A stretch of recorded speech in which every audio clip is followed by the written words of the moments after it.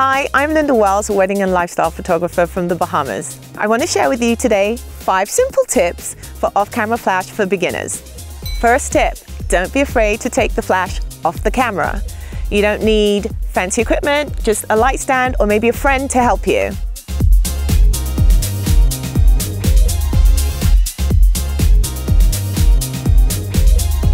Tip number 2, expose for the ambient light.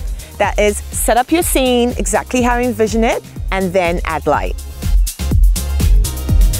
Tip number 3, start with low power on your flash, and then if you need more light, add more. What I mean by that is if you set your flash to, let's say, 1/16 on manual, every time you take a shot, you know how it looks and then you can gradually increase the power on your flash. Tip 4, remember you don't need a super expensive flash or strobe to start. Wherever you are in your photography career, there is a flash out there that will work for you. Tip 5, using just one flash, you can add so much drama and dimension to your images to make them pop.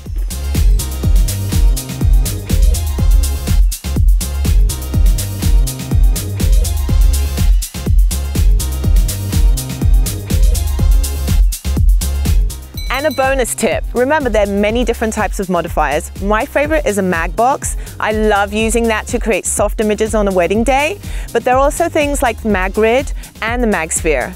So the choice is yours.